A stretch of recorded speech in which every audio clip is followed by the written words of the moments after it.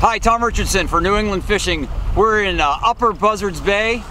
There's not another boat in sight, but I'll tell you what is here, a lot of stripers, and some of them are pretty big. We're gonna toss out this jumping minnow, rebel jumping minnow on light gear and see if we can get one to eat.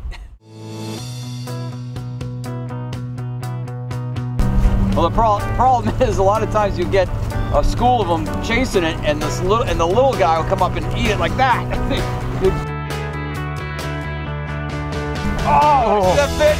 That was a big fish right there.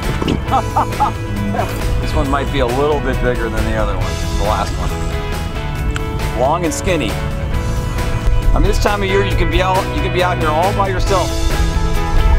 There's no birds, there's no other boats, no sign that there's fish here. But when they're migrating through, they'll just lay up here, waiting to turn on. And I'll tell you, they like wind. The ones were smacking at it, and I let it sit there for a second. And a big fish came up and inhaled it, maybe 10 feet from the boat.